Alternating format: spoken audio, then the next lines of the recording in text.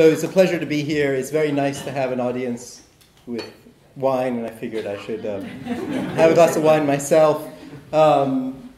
It's always great to give an evening lecture, and I used to work very close to here at UCL for many years, and I had lots of colleagues at Birkbeck College, so it's great to be back in central London from the far outreaches of England, that is Cambridge.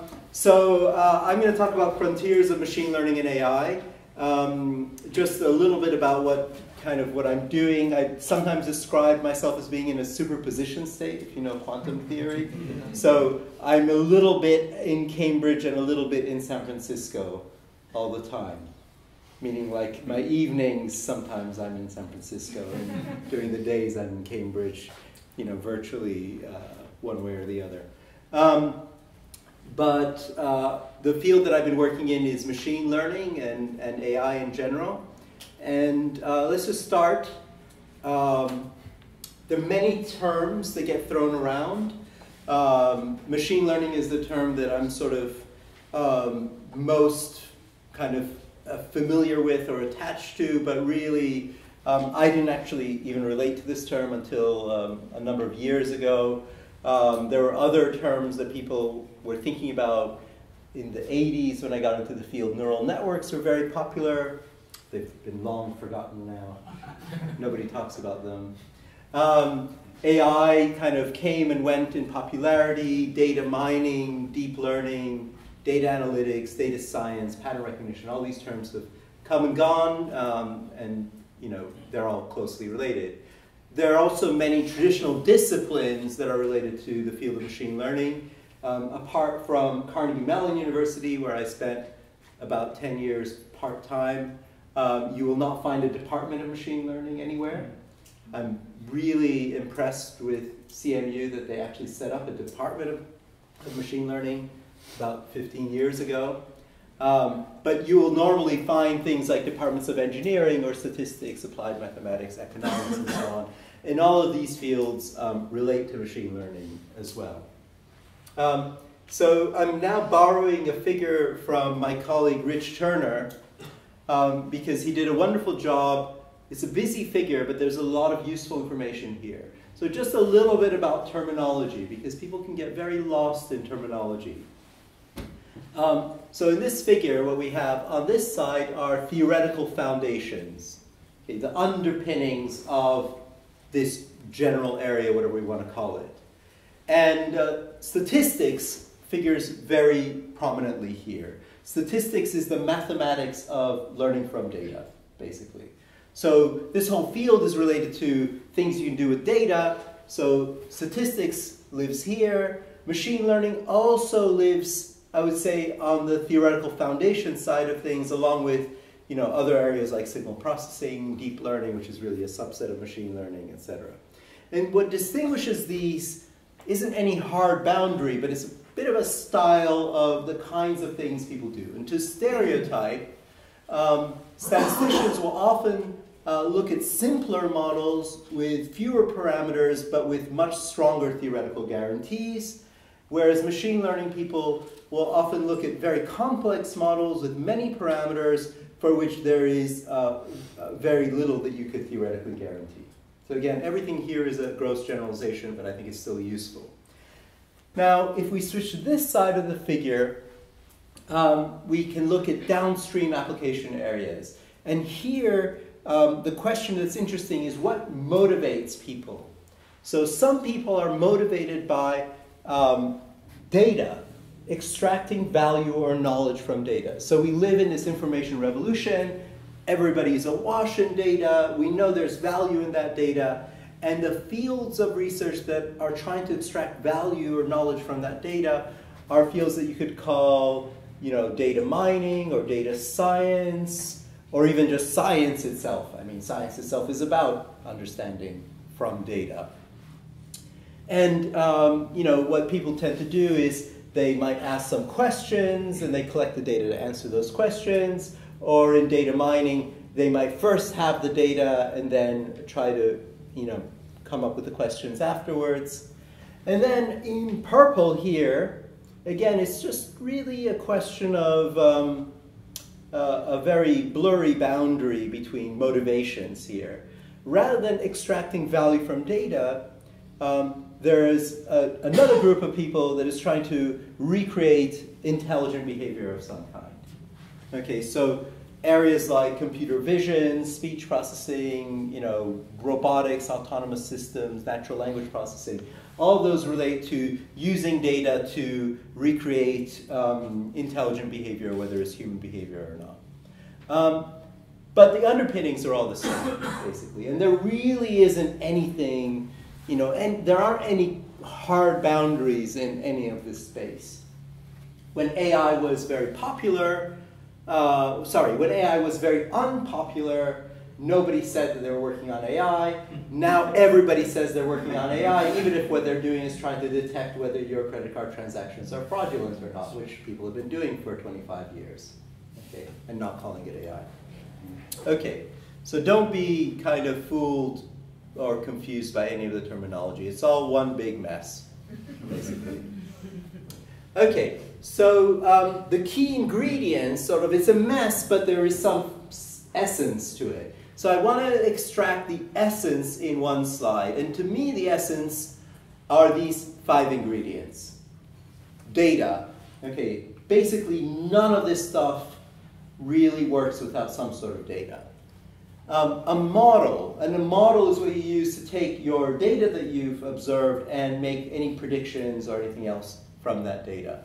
Prediction. So what do you want to do with your data? You don't want to just look at your data. You want to do something with it. You want to make predictions about data you haven't observed, future data perhaps, and you want to make decisions, right? You want to build maybe automated tools to make decisions, and maybe you want to gain some understanding, although understanding is much harder to quantify than predictions and decisions. Okay, so to me, these are the 5 key ingredients that underlie this whole mess here that people call AI or machine learning or data science. Okay? Okay, now it's an incredibly exciting time for this field of AI and machine learning. And it's sort of, it's taken the people in the field by surprise. If you can imagine a surprise that lasts for 10 years. For the last 10 years, we've just been continually surprised by, the rate at which things are changing, the amount of excitement in this field. And it's exciting for some of the reasons that you're all aware of. We've had a lot of interesting breakthroughs, for example, in AI and games. From our colleagues at DeepMind. Again, I remember when I visited the DeepMind headquarters, which was a little office off of Russell Square. This was when it was a little startup.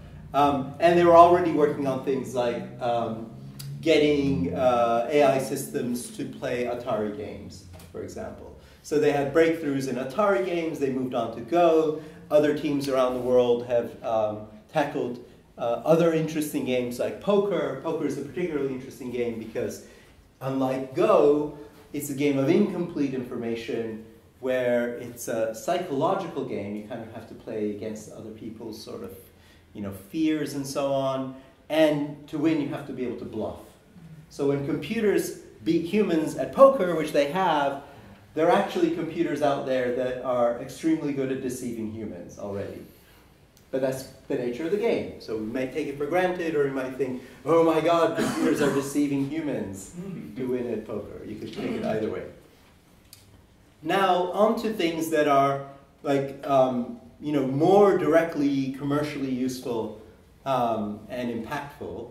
You could think about applications of AI and machine learning across a whole range of areas, from speech and language technologies, translation systems, question answering, computer vision, object, face, and handwriting recognition, the sciences, analyzing large amounts of data from biology, astronomy, and other fields, all recommender systems out there. Self-driving cars, I'll say a few more words about that later, but certainly something that is going to have a massive impact on society, finance, and actually this is just 6 sort of areas I could fit on one slide, but I could have had 2 or 3 slides like this with other areas that are being impacted by applications of AI and machine learning. Now, the field of machine learning, and I'm going to focus in more on machine learning per se, the field of machine learning has, again, within it, a huge mess of different techniques. There are many methods for learning patterns in data and making predictions, and you know, I sort of quickly put them down in a figure here. There's nothing really sacred about any of this, except to say there are different camps within the field. You know, people who work on neural networks and deep learning, for example, people who work on like more statistical models, people who work on decision trees, random forests, graphical models, causal methods, probabilistic methods, etc. One thing to take away from all of this is many of these areas are very closely related to each other. So although people get, you know, trained on a particular method, often they would benefit from understanding how closely related it is to other methods. So all of these things are sort of, again, very closely related. These are all the blue arrows. And also that, you know, if you go out there and you try to read papers in the field of machine learning, it quickly becomes very confusing because essentially every paper is proposing a new method, right? So you just have, let's say you have a problem, you just want to solve this problem. You know, there are 10,000 papers out there, there are 10,000 methods that are being proposed for solving problems. And really, your biggest problem is you don't know which of those 10,000 papers is actually relevant to what you're trying to do versus which ones are not. Okay. And what I'm going to do is I'm going to focus in on this bubble here, the neural network and deep learning bubble. And the reason for that is because it's just been one of the major drivers of the recent revolution in AI and machine learning. And you know, you will have people basically at this point conflate the term deep learning with AI or machine learning, or even to the extent of like claiming that deep learning is going to solve all the problems of AI. So I want to focus in on that. There's been a huge amount of excitement there, but what is it? So a slightly technical slide, but hopefully we can get through it. So deep learning is basically a rebranding of a rather old idea called neural networks. And neural networks are an idea that were very popular when I got into the field in the mid-'80s. Alberto, who I know very well, was also sort of bitten by the neural network bug around the same time. You know, the basic idea of a neural network, kind of the story that you get in the press is AI systems that are inspired by the brain. Okay? The story I'm going to tell you is a more boring story. And the more boring version of that story is a neural network is a way of mapping from some input to some output. Okay?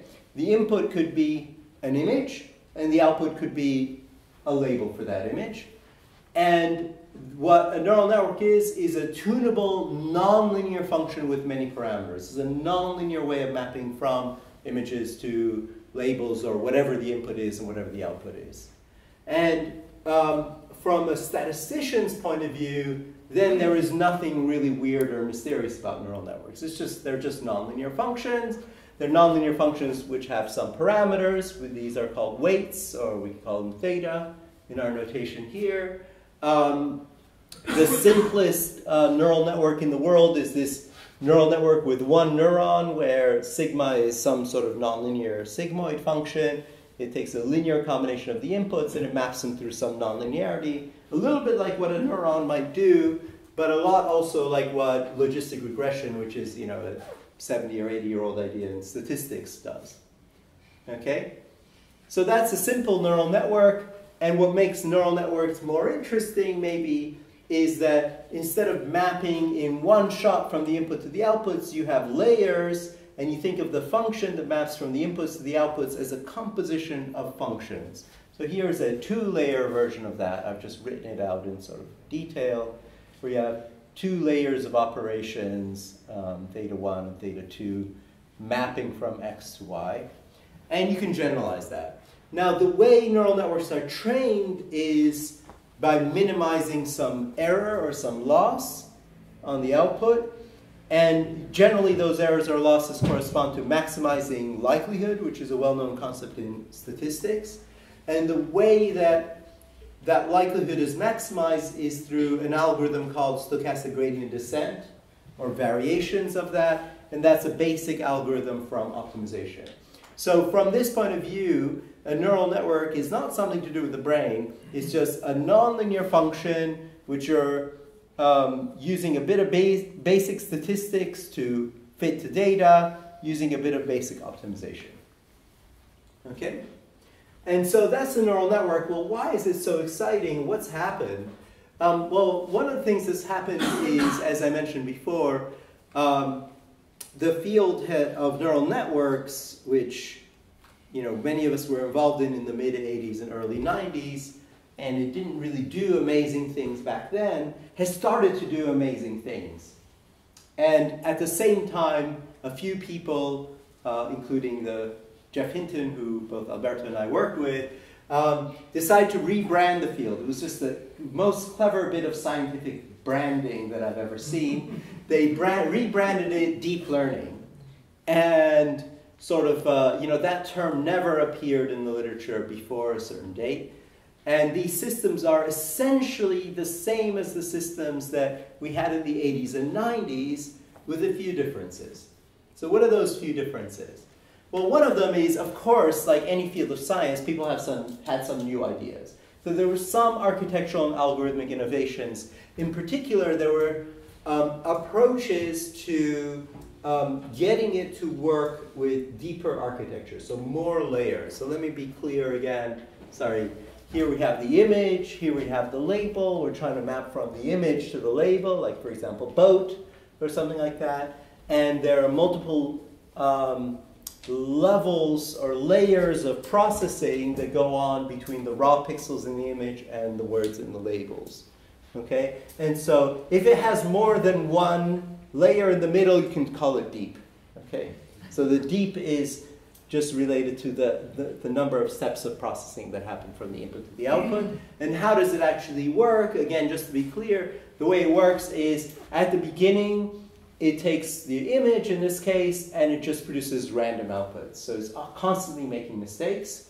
And then what the algorithm does is every time the system makes a mistake, it takes that mistake and it propagates backwards through the network, small changes in all the connections in the network, so the next time around on that same image, it would be less likely to make a mistake. Okay? And if you do that over and over and over again, hundreds of thousands or millions of times, what you'll find is it stops making mistakes generally on the data that you've trained it on, and moreover, on new data, it tends to generalize well. Okay, that's the interesting bit. That on an image that it may not have seen before, it actually produces a sensible answer. Okay?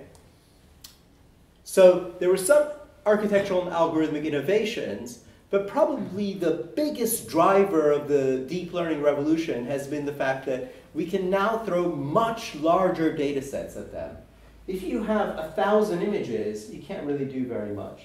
But if you have 100 million images with corresponding labels that humans have labeled, just because, like, for example, on websites like Flickr, people like to put words that are associated with the image. So they produce data on the web for you. So then you collect 10 million or 100 million images, you throw them at a neural net that doesn't know anything, and after a week of running on a computer, it starts mapping from images to text. Okay? And so we have vastly larger data sets, but along with that, we also have vastly larger compute resources, things like graphical processing units on the cloud and so on. So, we can actually handle the data set. We also have much better software tools so that you don't have to redo everything by hand. You can just sort of plug and play with these software tools. It lowers the barrier of entry for people getting into the field. And what all of this resulted in was a few very, very interesting breakthroughs that vastly increased the industry investment into the field, the media hype, and the excitement from students. So many students come into the field, they say, I want to do a PhD in deep learning. And I say, well, do you know anything else about machine learning? And they're like, no, no, no, I know I want to do a PhD in deep learning. Because, because a lot of these breakthroughs are associated with deep learning. Okay, so this is kind of what's happened. And, I don't want to take away from the excitement. You can always go online and hear somebody like Jan LeCun give a talk about deep learning, and you'll hear a lot about the excitement of all the breakthroughs that have happened. But I'm going to be a bit of a downer. And what I want to talk about is that these deep learning methods do also have important limitations. So we've had all these breakthroughs, people can pat themselves on the back, but what's next? What's sort of at the frontiers of this field scientifically? And let's see. Well, first of all, these methods are incredibly data hungry, okay? Humans are pretty lousy at many things, but actually we're pretty good at generalizing from a small number of examples. So, if you give a child a few examples of an animal, they'll be able to generalize even to cartoon images of that animal and so on, which is pretty striking, actually. And these deep learning methods are extremely data hungry. They often need millions of examples. And a lot of the breakthroughs, if you consider the breakthroughs from the world of games, games are great because you can generate, 80 million simulated games of Go, more than any human being could play in their lifetime. And, basically, you're not brute forcing the problem because the problem is much bigger than that. But you're basically, extracting a huge amount of data from which to train your neural networks to solve that problem. But the real world isn't like games and simulations. Sometimes we have to deal with small amounts of data, and we can't get around that. So another thing is that these deep learning methods are very compute intensive to train and deploy. So people are spending regularly, thousands of pounds or tens or hundreds of thousands of pounds on some papers to produce the results. In terms of that cost goes into compute power. And of course, if we want to deploy them on our mobile phones or something like that, we don't want our vision system on the mobile phone to drain the battery within a few minutes, right? So we need to be mindful of that compute intensity. And just as a point of reference, I would say the most remarkable thing about the human brain is that it runs on 20 watts of power, which is a very dim light bulb. Everything we do, powered by 20 watts. These Go-playing computers, they'll they take whatever, a large amount of compute to run that energy as well. Deep learning systems are poor at representing uncertainty. They'll make predictions, but they will often give very confidently wrong answers. And that's quite worrying. Again, maybe if you're playing games, that's okay. But if you're in the real world, if you're making medical decisions or something like that, you don't really want to be confidently wrong. Okay? So it's okay to be wrong. Everybody should be allowed to be wrong. But don't be confidently wrong. Okay? Another thing is that in these systems, it's very difficult to incorporate prior knowledge and symbolic representation. So a lot of the early history of AI involved thinking about symbolic reasoning and logic and so on. You have to really bend over backwards to try to get these things into our deep learning systems. So that seems an interesting area to do research on. Deep learning systems are easily fooled by adversarial examples. I don't think I have an image of this, but it's really fun to see. I wish I'd put it in, actually, where you can take an image of a school bus, you can add small perturbations to the pixels. The original image is confidently classified as a school bus by the deep learning system. You add tiny, tiny changes to the pixels, and then it becomes confidently classified as an ostrich. Okay? And then you could take actually any image of anything, just perturb the pixels imperceptibly, and make the deep learning system say it's an ostrich. Okay? So these are what I call adversarial examples. I invite you all to look these up. I'm pretty sure I don't have that slide here. It's a shame. But that's a problem. That makes you feel like they're processing things in a very weird, unintuitive way, at least images. Deep learning systems are finicky to optimize. That's a technical problem. You know, people can't get around that. They're generally uninterpretable black boxes. They're lacking in transparency and difficult to trust. So again, for real mission-critical applications where you really need to, you know, understand why it's making a particular prediction, you probably want some sort of interpretability or transparency. Now, everything I've listed here, many, many people know, okay? And many people are actually working on these things. So it's not like, you know, nobody's realized that these are problems. These are the source of things people work on in the field to kind of go beyond deep learning. And in my particular case, the way I'm going to try to go beyond this kind of deep learning revolution is to go back to my roots, to go back to the sort of underlying framework for thinking about machine learning systems. And that framework is a framework of probabilistic modeling. So the second word, when I was listing the key ingredients, I had data, model, you know, predictions, decisions, and understanding. Okay. So let me focus in on that second word, model. What do I mean by a model? We kind of all know what data means. Data is the stuff that you collect with some measurements. Okay. A model, I would say, describes data that one could observe from a system. Okay. So the point is, if you just have the data, you can't really do much with it. What you do is you take the data and you use it to build or update a model, and from that model you make some predictions, some forecasts. You might also gain some understanding from that model, but let's leave understanding aside. The quantifiable thing you can do with a model is you can make forecasts, like a weather model, a climate model, or a financial model, whatever you model, a biological model. This extends not just to machine learning, but all of the sciences as well. A model describes data you could observe. So how do you know if a model is good or not? Well, you look at the data that it could generate, and then you assess, did that match the real data or not? Right? The real data I hadn't sort of used to build the model in the first place. And the process of making predictions, you know, fundamentally it involves uncertainty, right? It seems weird to have a system that makes predictions that is 100% confident. It has to have some sort of uncertainty.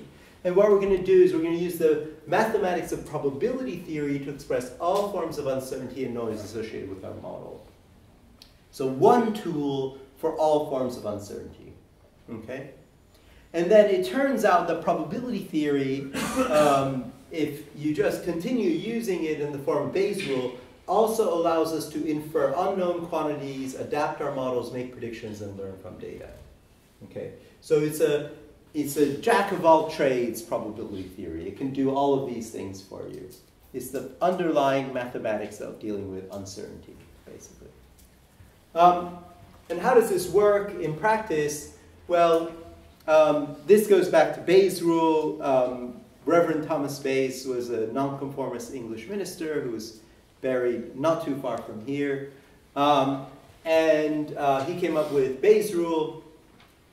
Actually, Laplace came up with Bayes' rule, but you know, we're in England, so we don't really admit to that.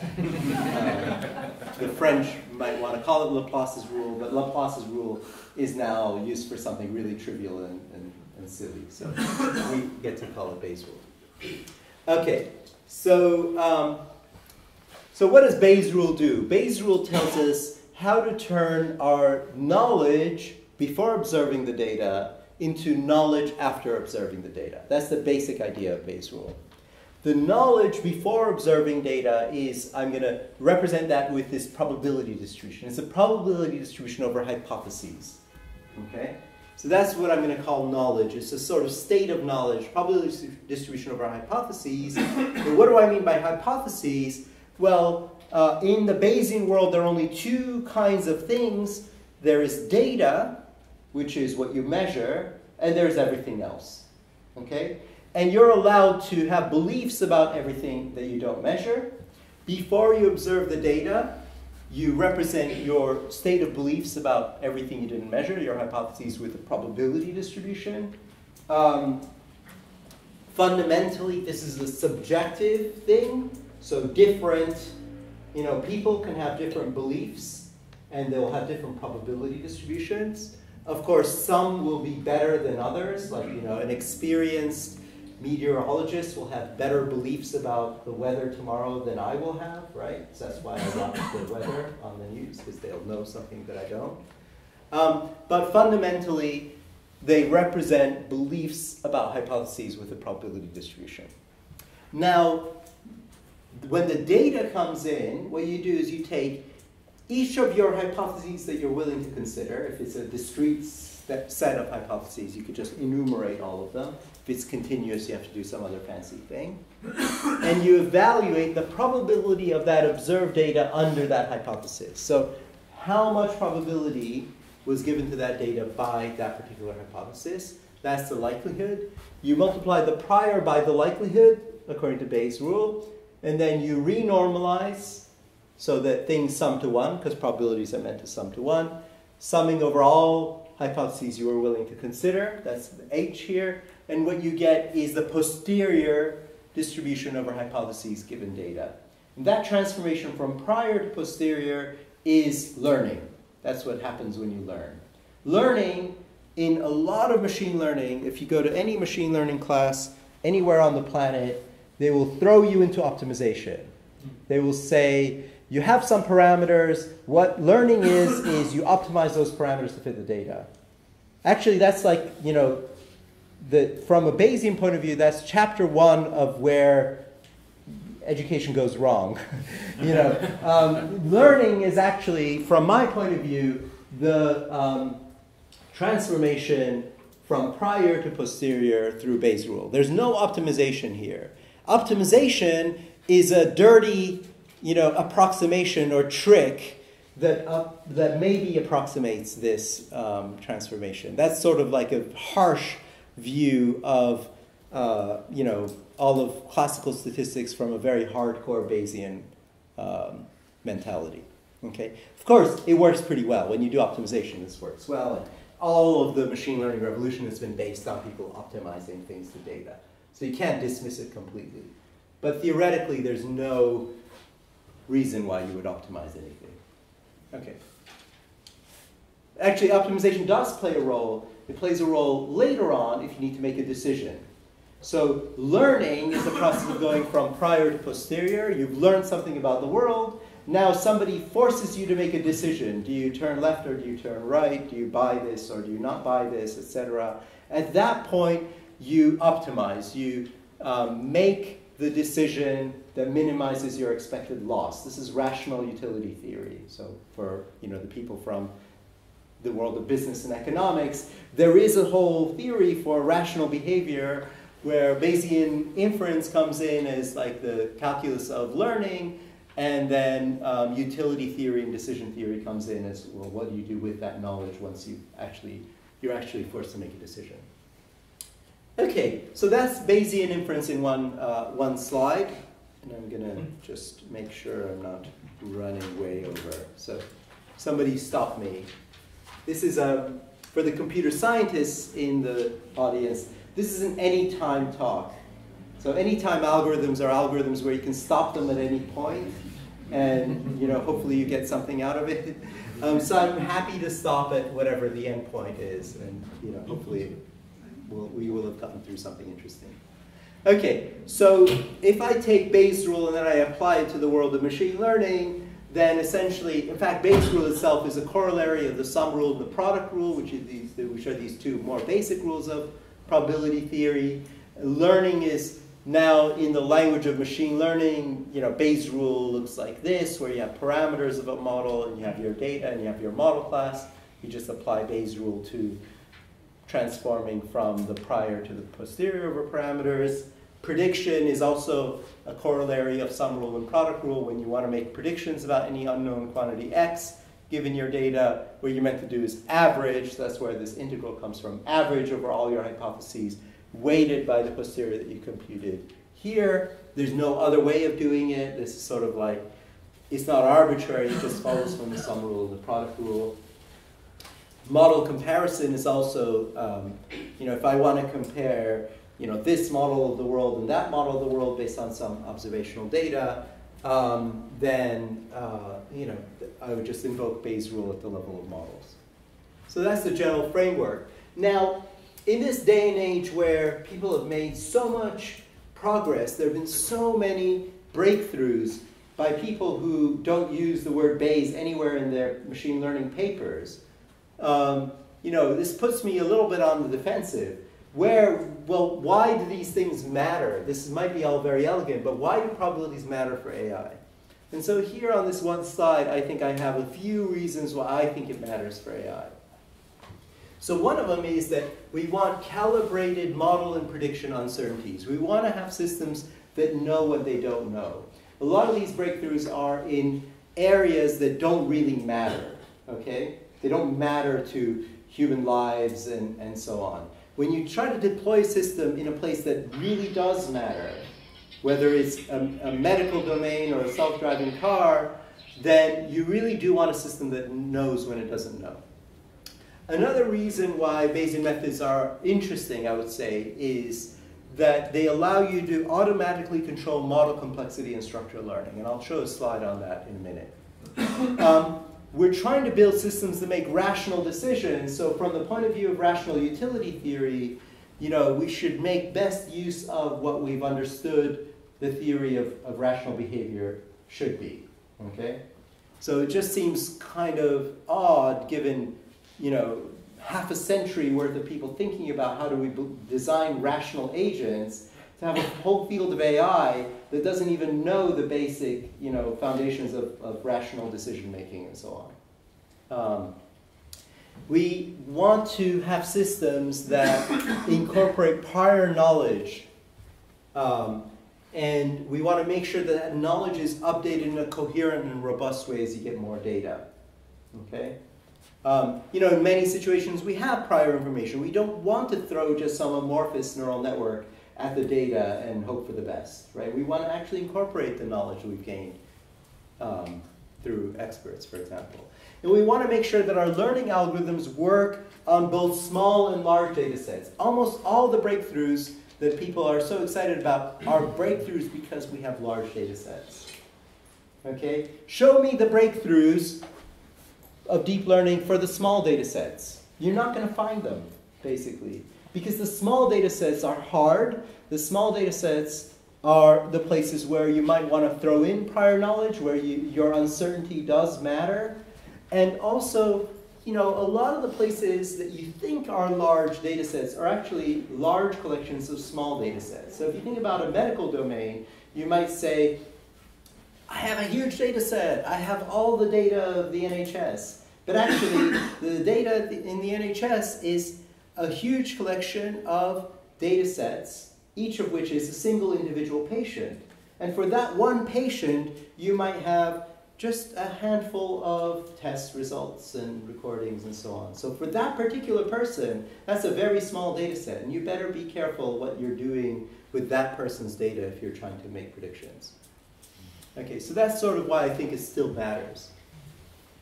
And just in terms of this question of Bayesian Occam's razor, I've talked about automatic model complexity control and structure learning. And the simplest textbook example of this is fitting a polynomial to data. So imagine you have input and output points here, these red dots. And I'm trying to fit this input-output relationship, and I can fit a constant function, a linear function, quadratic, cubic, quartic, etc. And I only have 8 data points. And with 8 data points, it turns out, with a 7th-order polynomial, I can exactly fit the data. And you can see here that that 7th-order polynomial fits the red dots perfectly, but it's making these wild and wacky predictions, right? These interpolations that are completely nonsensical. So this is overfitting. We want to avoid overfitting. On the other hand, there could be some structure in the data, and if we just fit a constant, we may be underfitting. So we want to also avoid underfitting. So maybe the right answer is somewhere around here where we're fitting the data, but we're not overfitting and we're not underfitting. Okay? So that's model comparison or model selection, model complexity control. In the Bayesian framework, so here what we did is fit the best, optimize the best polynomial to the data. And we clearly, as we go more complicated, we can fit the data better. In the Bayesian framework,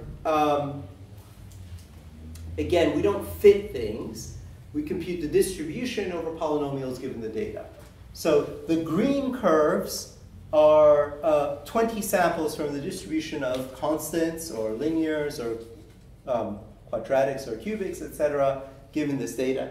And it gives you a sense of the uncertainty that you might have given the data. Okay, so we have some uncertainty here, uncertainty here. We even have uncertainty at this point. Okay.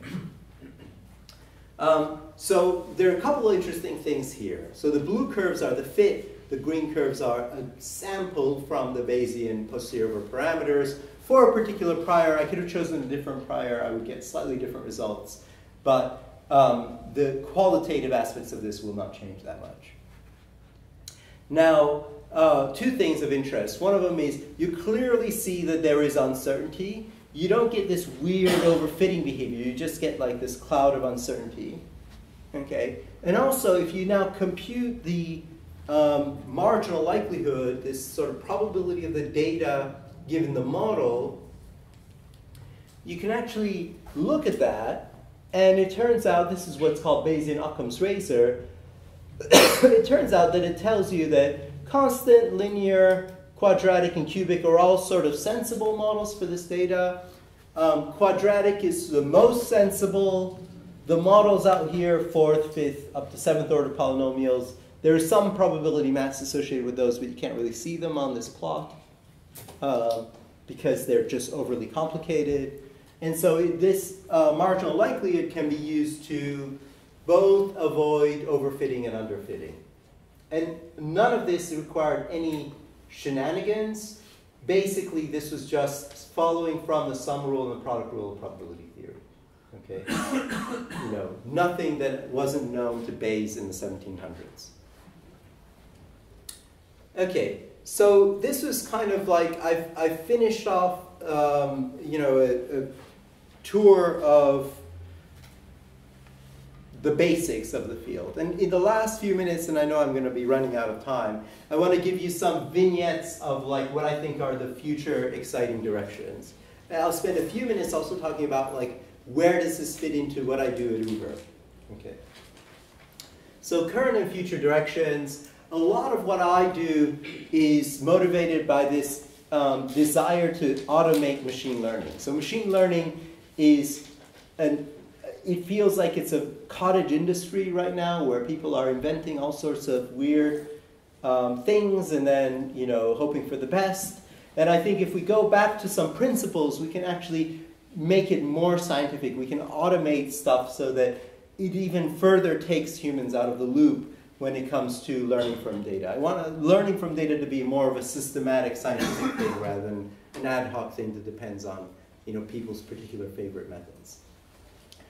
I'm going to talk about three areas: Bayesian deep learning, probabilistic programming, automatic statistician. The Bayesian deep learning idea is actually a marriage of deep learning, which I've just described, with Bayesian methods. And one thing that I want to make clear, and a lot of people don't really have clear in their minds, I think, is the distinction between models and methods. Okay? A neural network is a model. It's a sort of system that can make predictions. Methods are what do you do with those models when you have data. So, you know, you have optimization methods or Bayesian methods. So Bayes' rule falls in the category of methods. You can apply Bayes' rule to any model that you want, including a deep learning architecture. Okay? Just to make that clear. So Bayesian neural network is just the neural network where we treat the parameters as things that we put prior distributions on, and then when we observe the data, we try to compute the posterior distribution over the parameters. This idea is actually rather old. In fact, in the early 90s, Radford Neal in his PhD thesis showed that a Bayesian neural network, when you have infinitely many hidden units, it converges to something called the Gaussian process. And what that did to many of us in the field is we said, oh, great. We can forget about these horrible neural networks and work on these beautiful Gaussian processes. So we just, as David Mackay said, maybe we threw the baby out with the bathwater because we just went after Gaussian processes, which are simple and beautiful, but we didn't really realize the potential of neural networks in other ways. Now we've just recently, this is a paper of ours, we've recently extended this result to show that wide and deep neural networks also have this Gaussian process behavior. So many of the deep learning architectures, if you make them wide enough, they actually turn into Gaussian processes. So the trick is not to make them too wide, actually, in some ways. So that's an interesting result to think about. So the area of Bayesian deep learning is something that a lot of people have worked on, again, since the early 90s. It's something that we're actively working on. So there are a number of papers from my group and my colleagues recently on this.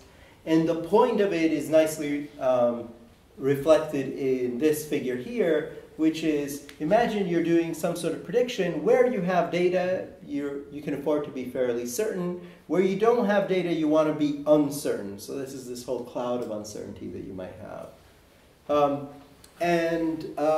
We've been organizing workshops at this main NIPS conference that Alessandro mentioned in 2016 and 17, hoping to organize another one this year as well.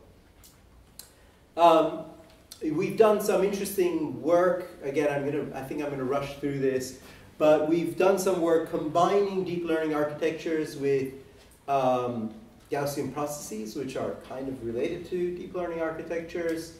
And the point of this is we want to have the best of both worlds. I won't go into the details, but this picture is sort of interesting to think about. So look at this simple classification problem. I have yellow points and blue points. These are, measurements of something in 2 dimensions, like maybe images of, cats and dogs or something like that. And I want to build a classifier that classifies yellow from blue. Okay? Now, there are many ways of doing this, many ways that will work well. But what this picture is trying to make you focus on is far away from the training data. So let's look at what a neural network, typical neural network, will do far away from the training data. It classifies the yellow and the blue perfectly well, but when you go far away from the training data, it confidently labels points far away either blue or yellow or orange, whatever you want to call this. Okay? That's a problem. Like out here, if you query this neural network with a point out here, it should really say, I don't know, that doesn't look like anything in my training data. But no, it says orange, confidently orange. Okay? That's a problem. And if you take a good old-fashioned Gaussian process, all this white area is probability 0.5. So that's saying, I don't know. That's exactly the behavior you want. Except Gaussian processes are not that powerful in terms of modeling. Neural networks are quite good at modeling complicated things here. So you want the best of both worlds. And this Gaussian process deep neural network, this is the behavior it has. It's actually quite good at modeling the data. It has all the power of a deep neural network, but also far away from the data, it will say, I don't know. And that's the thing we're aiming at. I'm going to skip over some of this stuff. So the second thing I want to talk about is this field called probabilistic programming. And the field of probabilistic programming is, I think, one of these areas of really interesting frontier of machine learning and AI, where we are trying to make the problem of building probabilistic models easy. Okay? So what's the problem?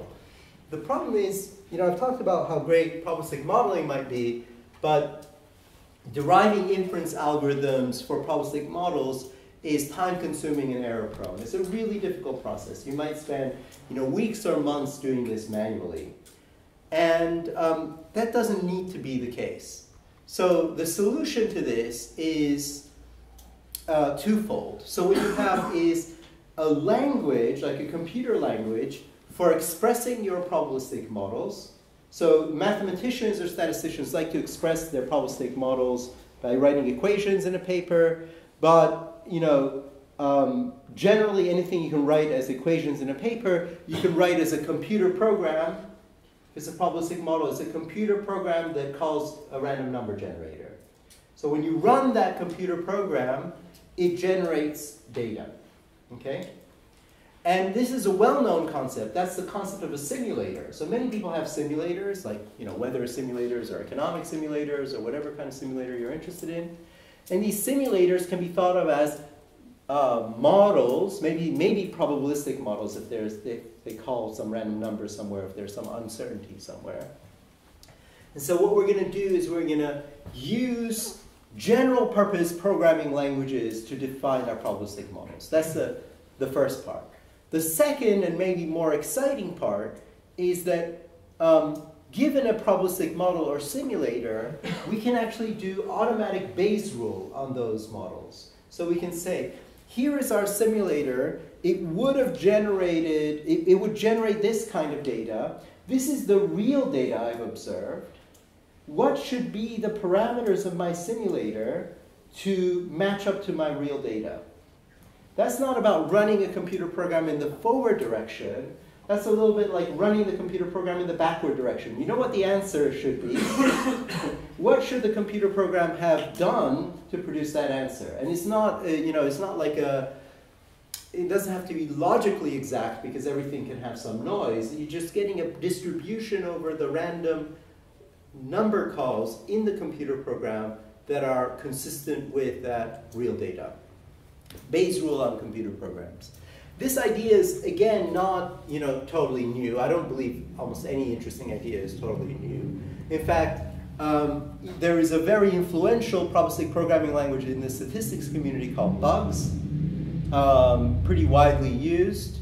There's one developed by Microsoft over 10 years ago called Infer.net. Others, Blog, Stan, Church, Venture, Anglican, Probabilistic C, etc. And my group has been working on two of them. Actually, my group in Cambridge is working on one called Turing, which is based on the programming language Julia. And the group at Uber AI Labs is working on a language called Pyro, which is based on PyTorch, which is a probabilistic, which is a framework for deep learning. So these are probabilistic programming languages. And under the hood, what they have is algorithms like MCMC, particle filtering, variational methods, etc., that are automatically running. So that you just have to specify the model. Here's a picture. So what you do is you say, well, I have some data, I want to use a hidden Markov model. So you write down an expression for a hidden Markov model as a computer program. That's what it would look like in Turing. And then you hook it up to the data, and then the inference engine will go and figure out what your hidden variables should have been. And some people in the community, I really like this description, some people in the community describe it as the sort of what happened in computer science with compilers. So back in the bad old days, people had to write programs in machine language. Then somebody figured out that you could actually come up with high-level programming languages and have a compiler that compiles from this kind of more abstract, higher-level programming language down to machine-level code. With probabilistic modeling, again, we're at the beginnings of the compiler world, where you can just write down a high-level description of your model and let the computer do the hard work. Okay. And the third thing and last thing, and now I'm out of time, I want to talk about is this Automatic Statistician, which is this system that tries to do AI for data science. And the need here, the idea here is that there aren't enough data scientists, statisticians, and machine learning experts out there, and there's a lot of value in the data that we have. And what our system tries to do is automate model discovery from data. And so again, I'm going to skip over a lot of this. Data goes in, it searches over models, it finds a good model using Bayesian Occam's razor and all this stuff under the hood. And then, interestingly, what it does is it actually produces a report that tells you the patterns that have been found in the data. So it's the opposite of the uninterpretable, non-transparent thing. It actually tries to talk to you in English about what it's discovered in the data.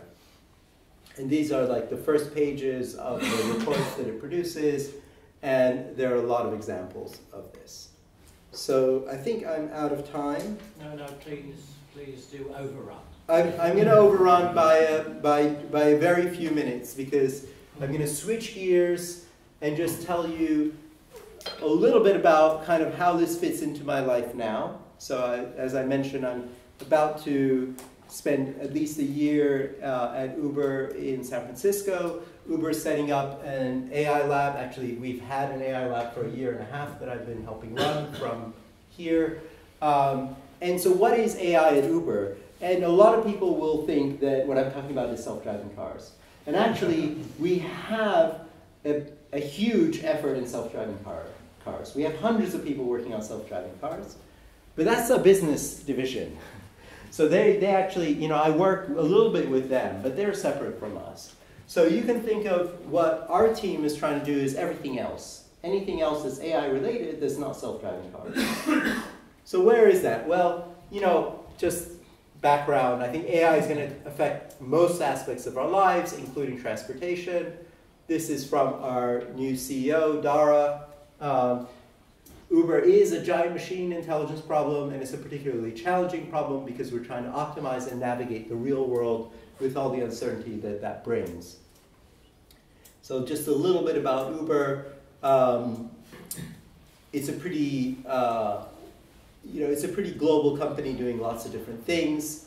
65 countries, 600 cities, over 3 million active drivers, 75 million monthly active riders, etc. And then, also food delivery, freight, Uber Air. You should check out the videos of our plans for flying people in and out of cities. Should be fun by 2023. 2 or 3 million self-driven miles, etc. So the AI problems that we look at are problems that involve modeling in space and time to make forecasts. So it's actually a really good place for probabilistic modeling. We use deep learning. Deep learning is useful as a tool, but we can't hit every one of these problems with just a bit of standard deep learning. So we do long-term forecasting, short-term forecasting, real-time forecasting, anomaly detection. These could be called traditional statistics if you want, or econometrics, or data science, or AI. Doesn't really matter. It's just what matters is are your forecasts good or not, basically. We're forecasting, well, what are we forecasting? We're forecasting things like supply and demand. So for example, what we'd like to happen is, when you go out there and you open your app to call a car, we'd like there to be drivers right around where you are so that, within a minute or two, they show up and they take you wherever you want. Okay? So the only way we can do that is to try to predict how cities work, how people work. Are they actually, if there's an event, at Wembley, what's going to happen? Is there going to be a huge spike in demand? If it starts raining suddenly, what's going to happen to the demand? All this stuff, it's not just an app. It's actually a gigantic prediction engine that is trying to optimize this whole market. So this obviously also goes into pricing. So basically, so we have surge. Well, the point of surge is that if there's a huge mismatch between price and demand, we have to do something to actually what surge tends to do is just decrease the demand. Basically, if you say the price has gone up by 50%, a lot of people say, all right, well, I'll walk or something like that. Okay, they'll try to find some other means of getting somewhere that makes the supply and demand equilibrated. We're also trying to predict how long it takes to get from A to B. That's not trivial, actually, because traffic and all sorts of conditions. And every second of prediction accuracy that's improved provides value to the 75 million monthly riders that use it. We even do things like, well, we have a foods business, Uber Eats, and we do restaurant dish recommendation. Again, a nice probabilistic modeling machine learning problem. We estimate time to delivery because time to delivery is quite complicated. It involves things like how long will this order of food actually take to prepare? So we have a team that works on like modeling that. Okay, so machine learning for food preparation time. Okay, of course we work on self-driving cars. One of the most interesting AI problems right now. We have this electric urban aviation service that we're planning, and lots of other things.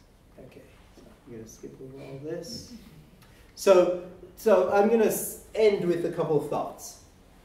So these thoughts now go back to AI. So what do we need? What principles do we need to build an AI system? Okay, so we need principles for perception, right? How do you perceive the world? We need principles for learning, we need principles for reasoning, we need principles for decision making. Now, I was at a big AI conference a few months ago.